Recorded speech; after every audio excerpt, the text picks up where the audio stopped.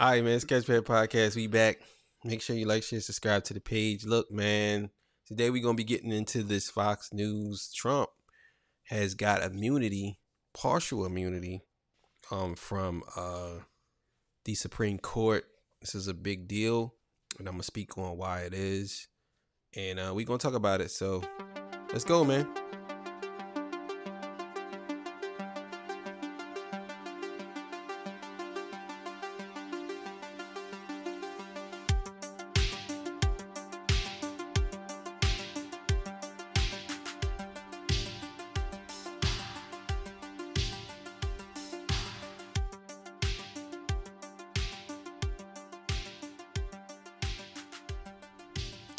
All right, man. Listen, man. Make sure you like, share, subscribe. If you want us to react to your music, cue cards is on the screen.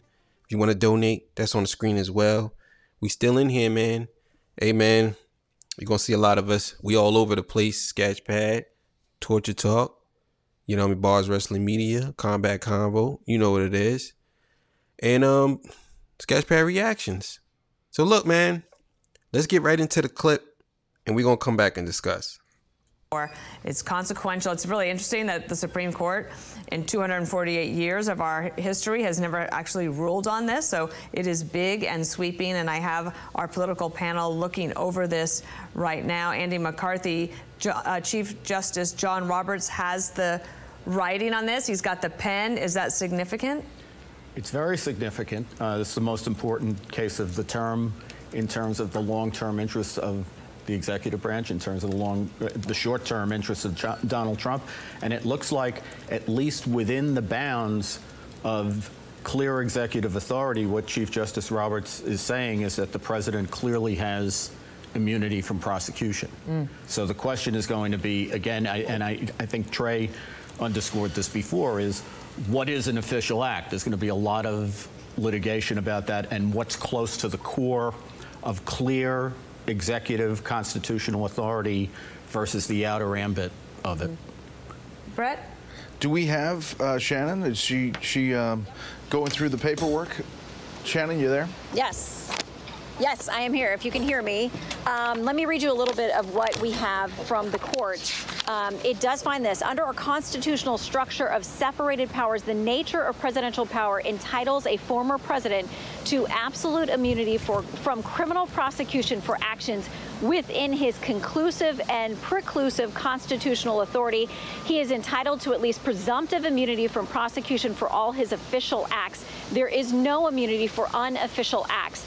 That's the first blush we've got on this. It looks like a 6-3 split. We've got the dissent by Justice Sotomayor, Kagan, and Jackson join that. There is a kind of split decision on some of these. Somebody joins in one part, not in another part, but that's the overall holding of the court. So what it means now, we'll have to dig into this and see if they tell us now, how do you decide an official act versus an unofficial act? Because that's going to be critical, having now said the president does have absolute immunity from criminal prosecution for actions within his conclusive and preclusive constitutional authority. We'll dig in, see how they define those official acts, and look for a little bit more from you from the opinion. But at first blush, this looks like it is going to be a win for the argument for presidential immunity when it comes to allegations of criminal activity. What's interesting. All right, yeah. So I'm gonna stop it right there, and we can just discuss now because it's just gonna talk about some stuff. So look, what does this mean for Trump? It means that anything he does as the president of under any constitutional order or anything that has anything to do with him taking action or doing anything that is constitutionally based, he has immunity. So when you see the people saying, well, he can kill somebody, he can shoot somebody and get away with it, that's not in the Constitution. So he can't do that. That's not anything that he could do. You know what I'm saying? And if that's the case, then there's a lot of presidents that's going to go to prison because they did some nefarious things as presidents. So what people got to stop doing is they got to stop believing that one thing doesn't lead to something else.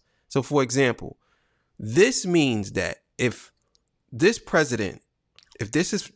declares Donald Trump having immunity, that means Joe Biden has immunity. That means any Democratic president has immunity. That's what people got to stop. They got to stop this because they don't get their way, that everything has to burn now. And you ultimately burn yourself at the same time. You know what I'm saying? So a lot of times you get these what they call it, these different politicians, they push this narrative that Trump is going to be a dictator now. He's going to be a king now. And he's going to be this guy who takes over because he can't be wrong now. There's nothing he can do. But this been in place before Trump was even in office. The Presidential Immunity Act has been in place for years. It has nothing to do with Trump. He just was smart enough to use it. This is what cracks me up with all of these different politicians. They just lying to you, to your face, and y'all just straight believe anything they say. This just didn't happen. They went to the Supreme Court. So this way he can say that, look, it says that I have immunity. And the Supreme Court decided that he did, because it does say that. It's not like, oh man, this guy made it up. No. That applies for all other presidents too. That goes for Obama. That goes for Biden, Bill Clinton, anybody else you can think of. That goes for all of them. So this notion and this stupid argument that people were saying that he's going to be a king, how can Trump be the king of America? How? What is he going to do? You think people are going to go along with this? There's so many different branches of government. How is he going to say? And another thing too, what really pissed me off, y'all always saying Trump is so dumb. He's so stupid. He's so dumb. Okay, so if he's so dumb and stupid, then how come he keep winning everything? Why does he keep winning? I don't understand. How can you be this stupid but still win everything and still beat everybody? I don't get the whole dumb argument. He's so dumb. How he keeps outsmarting all of these people. These people have been in politics for 40, 50 years. He's been in politics for no more than 5 years, and he's outsmarting all of them. How can you be that? How can you say that this man is stupid? I mean, I would argue he's an evil genius. Some people would say he's an angel genius. I would argue he's an evil genius because he knows what he's doing and he plays dumb. One of my friends earlier said to me, Trump is the luckiest man in politics. And I said, there's no luck in politics. It's either you are or you ain't. That's how it goes. You can't be lucky. How are you lucky? You put things into place for it to happen. You selected the right people. Oh, it's not him. It's someone else that is doing all the work for him. Well, then who had to pick that guy? He had to vet the guy, right? Again, this whole thing of him being a dictator and him being a king. How? You think the people are going to just go along with that? These people are stupid and they just say anything because they just trying to get your vote. They are so desperate to get your vote that they will tell you that Trump can be a king.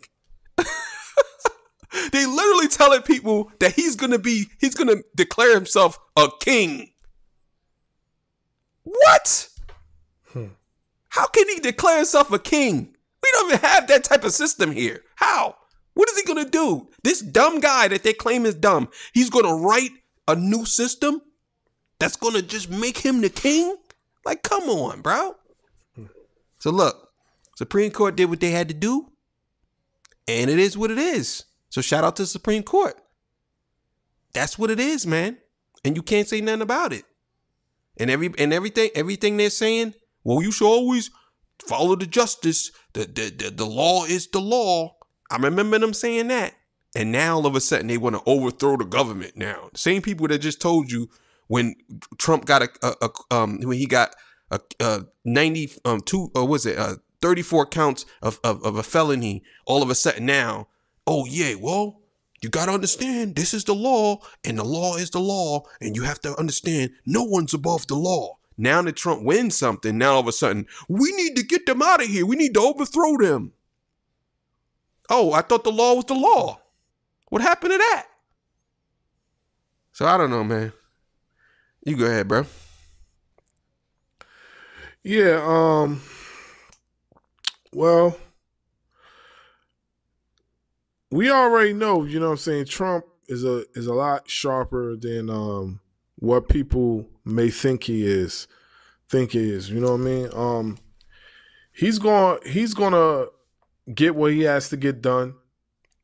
I mean, enough said. They just said, you know, he's got immunity. So it's nothing y'all can really do. Nothing y'all can do. You know, you just gonna have to suck it up and deal with it. That's just the way it is, you know.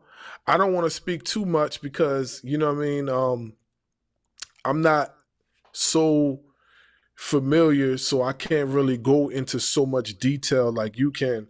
But I will say this, that, you know, kudos to him. Kudos for him for studying the system and knowing exactly what to do and how to do it. Enough said. Yeah, man. Well, look, we out of here, man. Sketchpad Podcast. See y'all. Peace. Bye.